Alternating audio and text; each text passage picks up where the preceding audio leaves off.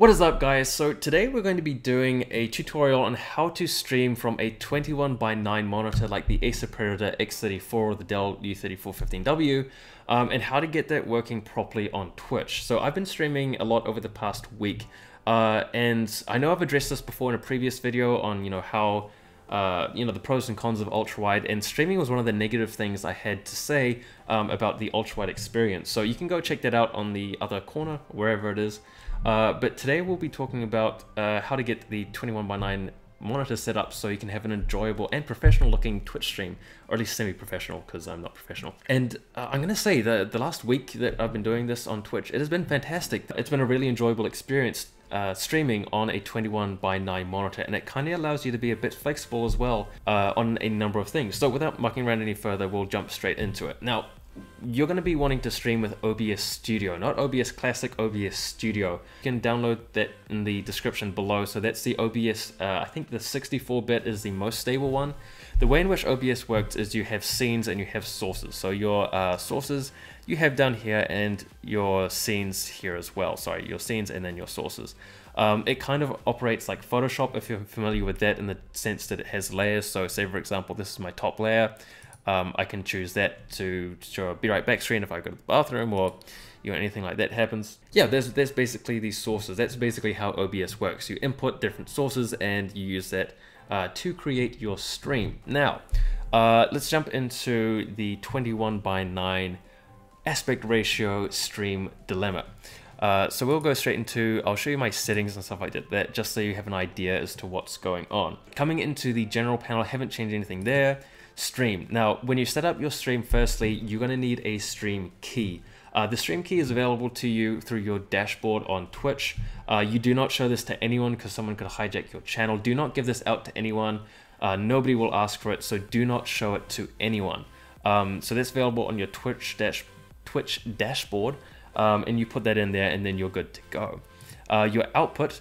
Now, your output depends on your internet connection. So you could be, streaming at 3500 bit rate, and that's basically going to be the quality of your stream. So it really depends on your upload speed. I set mine to 3000. It is going to take a little bit of playing around to get it completely sorted. I had friends watching the stream and telling me when the bitrate was good, when the bitrate was bad. So I kind of settled on 3000. That's just what my internet could handle, really. You want to set the encoder to software X264, and you can also set up your recording path if you wanted to record videos at the same time as well. Your audio, this basically goes through your what audio devices you're using. So my desktop audio is going through my sound card, and my mic, you just select whatever mic you happen to be using there. So at the moment I'm using a Blue Yeti. This is the important part. So this comes down to how you want your stream to actually be outputted. So say, for example, you're playing at a 21:9 ratio and you're wanting to stream at a 21:9 ratio. Your base canvas resolution is going to be your base resolution on your OBS scene, right? So if you wanted to stream in 21:9, you would set that to this bit here to 3440 by 1440, or you could output that, and then you downscale that if your internet connection isn't that good, to a lower 21:9 ratio. So you can look up the ratios for that. I, however, choose to have a 2560 by 1440 base resolution scaled down to 1280 by 720, and there's a couple of reasons for that. So as I said before, you're either going to be playing at 21:9 and then streaming at 21:9, or you're going to be playing at 21:9 and you're going to be outputting at 16:9. So this configuration here is going to be me streaming at 21:9, and then I'm going to be outputting at 16:9. And the reason for that is that a lot of people don't have ultrawide monitors, and just purely for compatibility's sake, it's easier for them to have a 16:9 screen. Otherwise you get black bars and stuff like that, and people tend to be turned off by that kind of thing. So having the base resolution set at 1440 and the scaled resolution at 720 means that I'm playing at a higher resolution and downscaling for that. So you can have it natively streamed at 1440, but I don't think Twitch really handles anything higher than 1080 terribly well. So you can set up your hotkeys here in your advanced. I didn't really do anything here at all. But I would suggest going out and checking. There is a good guide as to how to set up your bit rates and stuff like that to get a proper, or basically the best quality streaming experience. Now, this is where it gets, again, interesting. So this is my Overwatch stream. I have got my Twitch camera in the bottom left-hand corner. That's a no-brainer. But when you launch Overwatch, and I don't care what Blizzard says, it is not supported in 21:9. So you're going to get one of two scenarios.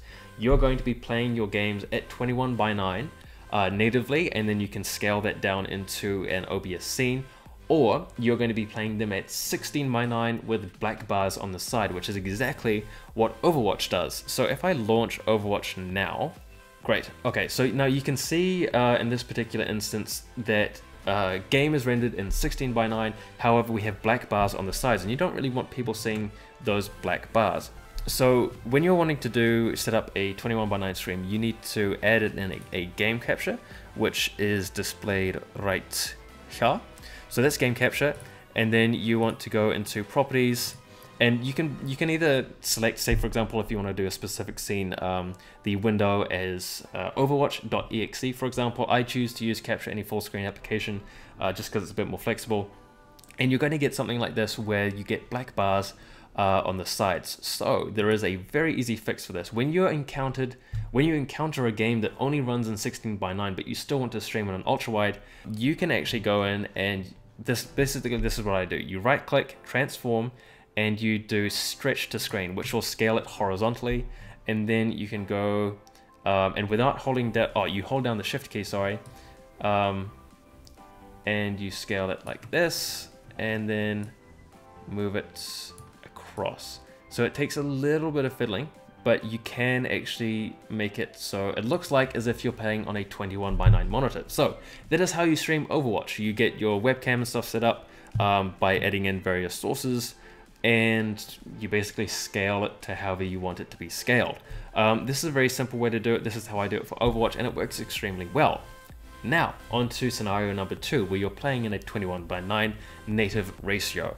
And this is basically what I recommend you doing, because it means that you can do some pretty cool stuff.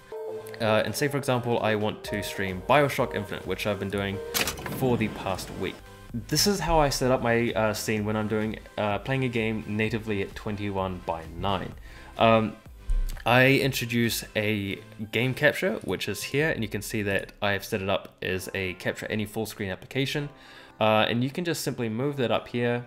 So that's your game capture sorted. When you initially come to start streaming in 21:9, you're just going to have that up there, so you can actually scale the webcam up and down just to make sure it all fits in nicely. Now, what I recommend for your Twitch layout is to have your webcam in the bottom left-hand corner, any social media or anything in the middle, and the Twitch chat in the bottom right-hand corner. That way it's nice, symmetrical, and looks a little bit professional. So here's what you need to do. You need to add in a window. So you go window capture, we'll name this chat test, okay. And now here's where you'll run into an error. You want to select the chrome.exe Twitch Google Chrome tab. You select okay. For most of you, it's going to show up as black, and that's no good. This is a common problem with OBS and Google Chrome. So what you need to do is you need to go into your Chrome settings, which you'll find here, and need to be careful not to show you my internet history. And you need to go down to use hardware acceleration when available. That will be selected on. You need to turn that off. For some reason with Chrome, when you have it off, it works perfectly fine. When you have it on, it'll just break and you'll get a black screen. So once that's there, you can select this. I choose to have it set up just like this. That way you can see the most recent chat messages, and one of the important things here as well is that you have it after your pattern background, but before your game capture. That way that the game capture will sit on top of it and you'll only get the most recent bits of chat. So that is game chat. In terms of your overlays and stuff like that, I also have my follow alert and donation alert. There are different other tutorials I'll link down in the description below to get those set up. I recommend using Twitch alerts, mainly because it's just been an absolutely phenomenal experience to use. So if I go onto Twitch alerts now if I do Twitch alert, test follow alert, you'll see I get a notification, but I also get a little square down there that says Mr. Mammoth is following himself because he has no friends. And that's basically how you get 21:9 set up looking pretty. You can also have a pattern background. So pattern background is another image that you load. I just searched up 4K textures and then I put that into here and I made it the bottom so it kind of sticks on the bottom. And you're good to go basically. You can just layer everything how you want it to look on top of that. The Mr. Mammoth and @NandoPandaTech social media links I also just did in Twitter. Sorry, in Twitter. I did in Photoshop, and that's also another image layered over the top of that. So that is basically how you set up a 21:9 stream and make it looking kind of pretty. There are different ways to do it. I know that some people have their game capture in the middle and they have a top and bottom overlay. I choose to have it on top mainly because I think it looks a little bit more slick. But yeah, that's basically it. If you guys have got any questions, then please do let me know, and I'll do my best to answer them in the panel below. Also, I'll just show you my inside one. This is another example of what I use when I'm streaming on a 16:9 game like Inside, or something that this doesn't support 21:9, and that will occur if a game doesn't support 21:9. You will be able to get around it and stream it properly. So you know, there's just a little bit of workarounds, but it's doable. And it's been a great experience. I haven't had any issues doing this kind of streaming. So that's basically it, guys. Thank you very much for tuning in. If you did want to check out my Twitch channel, it is Mr_Mammoth, and my Twitter, which is where I'm most active for my followers and stuff like that, is at NandoPandaTech. That's the handle. So again, thank you very much for watching, guys. If you do come out and check out the stream, do appreciate it, and enjoy streaming with your glorious new 21:9 monitor. Hopefully Terry Crews will be doing some streaming as well, and Terry, if you're watching, you're welcome. All right, cheers guys, thank you very much. I'll catch you in the next video.